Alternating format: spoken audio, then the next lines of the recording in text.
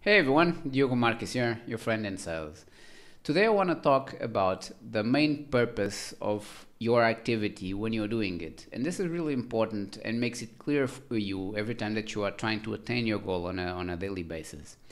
You need to know how much is your time's worth so that you can choose appropriately who are you going to speak to every single day in order to have the economics of it make sense.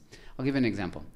Let's say you have like this web page and there's traffic coming in and you have a product that costs like 50 bucks or something like that, right?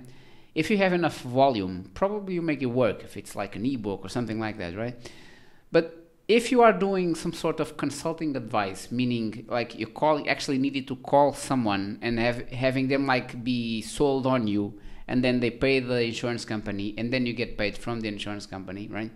You need to up level the level of premiums that the client is paying the insurance company, because otherwise the economics won't make sense. And I'll give you an example from my own experience, because I think it's more valuable when you're speaking like without any bullshit, telling you exactly from experience. Last year I worked with a performance marketing agency. There was great guys, but they had a problem because they essentially, well, it became a problem in the end, but in the beginning they told me, listen, we can bring you mortgage protection leads. People essentially that they have like a house with a bank, the debt service carried from the bank, and the bank has them have a life insurance policy on them in case something happens, right? So essentially they have like 100 and 200k houses, and they have let's say it's a loan to value 80% or something like that. So they have that part covered from the mortgage protection from the life insurance company that is protecting the in case of them something happened to them. So this usually ends up being around 100 bucks to 200 bucks a year in premiums. And this presents an economical challenge because I was getting a bunch of leads every single day. I mean, it's like tens of leads like every day. So you had like a enough consistent deal flow to talk to people every single day. But the problem was essentially economics didn't work. You ended up making like 38 calls a day or something like that. Call those people, pretty much close them all, right? But then like when you come to the economics part of it, it doesn't work, because out of those 100 bucks they pay the insurance company, they are broke. So they ask for monthly payments, so it's 100 divided by 12.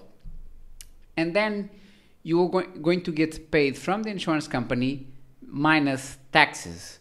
So essentially you make no money and wasted a bunch of time of your knowledge and expertise and all that talking to people. That's essentially the economics of it doesn't make sense.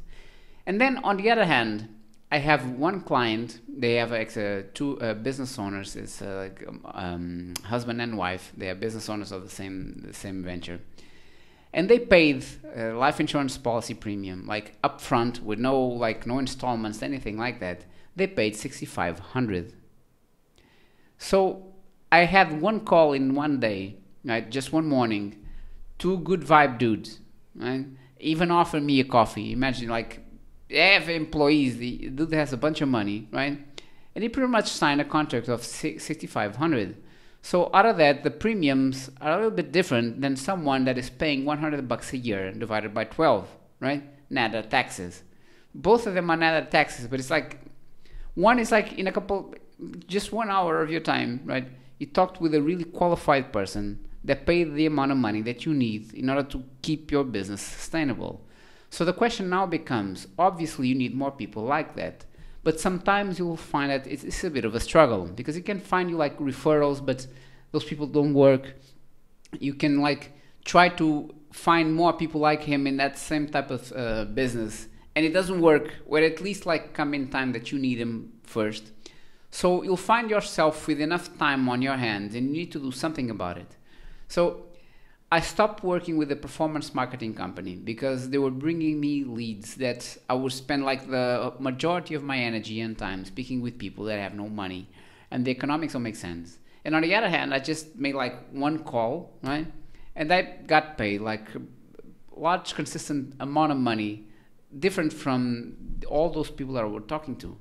So you need to be clear exactly who you need to be addressing your efforts in order to get people like that. And what I have been doing so far, and I've got some consistent results on what's happening, and I need to understand exactly how to get this better. But this is what I wanted to share with you guys because I think this is really important. I'm not spending a dime on Facebook on any source of ads. That's it, zero. I'm spending zero on ad spend. That's zero ad spend here. What I am doing is I'm going on LinkedIn and I'm picking up my phone and I'm making a list of people that seem to me that are qualified like that specific couple that I closed. And what I do is I find those phone numbers because you'll find that sometimes, yeah, well, I don't know the statistics, but a lot of people there, they have the phone number there. So just call them. See, it costs you zero. And there's a high percentage of these people having employees and having like a structure that makes sense. So when they sign the insurance contracts, like everything is working out. I'll give you an example. One of the people that I called, she's a business owner with a husband. See the similarities? And they are in technology. And this is something that is really important that my mentor told me, and I think it's really valuable for you as well. Here now, in this specific part of time, people are struggling, but that doesn't mean that people are not spending money. They're just spending money differently. So I found people that essentially are like off market. You know what I mean? Off market is like against the cycle. It's like if they had a restaurant, now the restaurant is closed, so they're struggling. But they have an online business, they pretty much like everything is okay, right? So they have like less customers, something like that, but still having a different structure, right? Because their operating expenses like are lower. So you need to qualify your leads before you call them. That way, since your amount of energy is the same, right? You're calling people like throughout your day that in your assessment are similar to the ones that are ideal for you, right? Because you want to make like 30 or 50 calls, something like that a day. So you might as well making those calls based on an educated guess on people that they are similar to that first couple. That's like you see that this is my ideal client. And when you start doing that, you get closer to your objective. And you'll find that the more calls you make on people that you look at their profiles on LinkedIn and see they're pretty much, they look similar, same industry, they have employees. Let's try this out, right? And you'd be surprised that some of them, like, they are good vibe people. Why wouldn't they, right? You'll find you'll find from jerks, you'll find from people that are like, let me talk with my wife and my husband and my dog and my Martian cat friend and whatever, right? And then you have people that meet you, right? Those are the ones.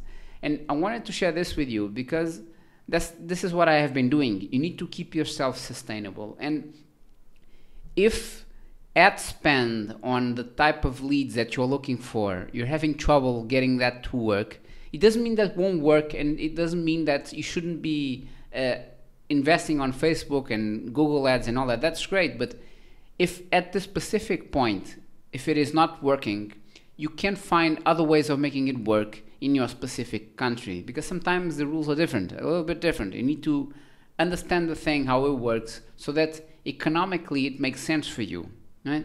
So the same performance marketing company in another country, probably it would be different, but here it is different in a way that it doesn't work for me. So I needed to kill the business.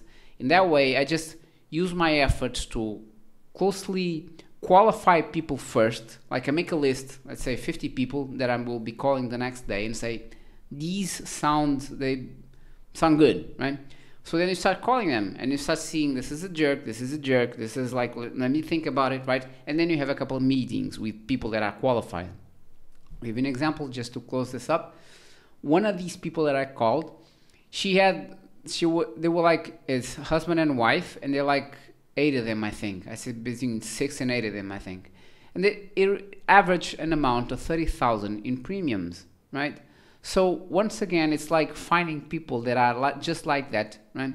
And if you focus your efforts on qualifying people first, not just calling like randomly, like out of the phone book, just go on LinkedIn.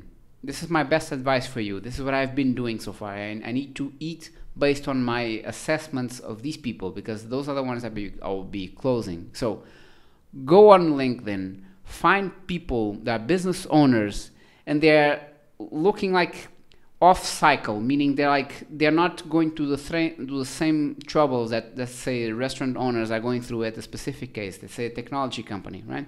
So go online, find these people. Must be mom and pop's thing, or like, let's say, like a couple of friends, like younger people, right?